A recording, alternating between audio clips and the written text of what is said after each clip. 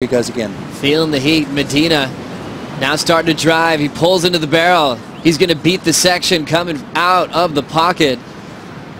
Carves it off the lip. He needs a little bit more to perform on the inside. Grab rail reverse one more time to finish, as he is waiting for a lead change. Medina has been searching, throwing different types of maneuvers, starting off with the barrel there. Remember, we always have to compare him to what Flores has been picking off. What about wave choice there, Potts? Well, it was kind of a messy wave, but he manufactured a score out of it, didn't he? I mean, he got the tube right. He came out. He did that grab rail reverse. Didn't think he was going to pull that off, which he did. So it was an exciting wave. Matched up with Jeremy's wave, a lot cleaner, maybe crisper maneuvers, but I don't know. It's gonna be a tough call. We're still waiting for Jeremy's last score to get locked in. He's trying to better a 7.07. Score's dropping now at the moment. Gabriel Medina needing a 7.91, and it's looking like he's going to need a little bit more than that, Joe. Jeremy Flores is so fired up in this contest, backing himself on the QS, as he is maybe turning in one of his best heat performances of the season. Let's take another look. Yeah, I love this right here as he fades right off the bottom. Now he draws off the top. Beautiful body extension right there. And now the wave starts to hit the bank. Jeremy starts to unload some big turns. Nice clean surfing right there from Jeremy Flores. And look at the score, Joe. 7.77. Hitting the jackpot on the last of Flores. 15.77 total out front. Medina now needs an 8.6 to move on into round 4 with 35 seconds to go. And remember, this is a man that gets multiple 10s. Medina, a couple 10s in Rio. 10 in Chopu in the semifinal. He lost to John. Now with 22 seconds to go. We'll see if Medina can pull off a miracle here. Yes, well, he needs a big score, doesn't he? 8.60 on that reverse Jeremy. Here he goes again. Jeremy now setting up maybe his final wave with 10 seconds to go. And he's going to take this one into the beach. So now looking at the time winding down. Remember, we do have a score we're waiting for from Gabriel Medina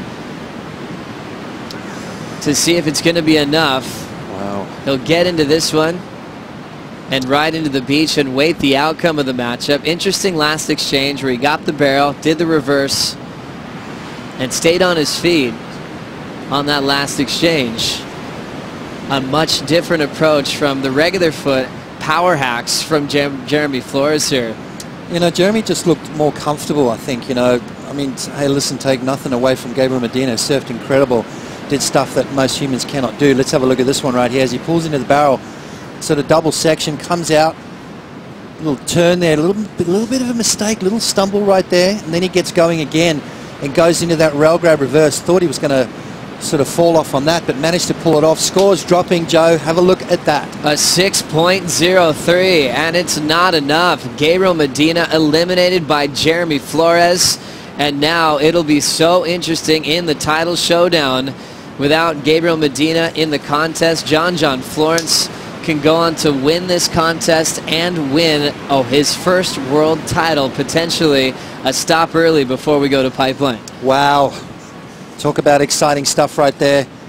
Jeremy Flores taking out 2 title hopes. Matty Wilco in round number 2 and Gabriel Medina in round 3. Look at the passion right there from Flores. Jeremy Flores came down to the beach today with a smile, almost like he knew the outcome of the matchup before it got started. They've had some previous history in the past. Jeremy Flores with 2 previous wins, one over Medina at Chopu, now makes it 3-1 all time. So he's found some sort of magic and most competitive, amazing surfers on tour. Let's get caught up now with the world title showdown. Jeremy Flores taking out Medina, so now Florence, if he wins the contest, he will win this world title this year in 2016. What a huge scenario unfolding, Potts. So Joe, if John gets second, Gabriel needed to get a 9 to keep the world title race alive. Jordy Smith still in the running. If he wins this event, he keeps his dreams alive. So there's a couple more scenarios left, but how exciting was that? Oh, what a huge one there. Obviously, John Florence, if he gets an equal 9th, that's a round 5 finish. Jordy Smith would have to make the semifinals to then send it into Pipeline. So that's the scenario we'll stick with at the moment and see how Jordy and John continue in this world title showdown.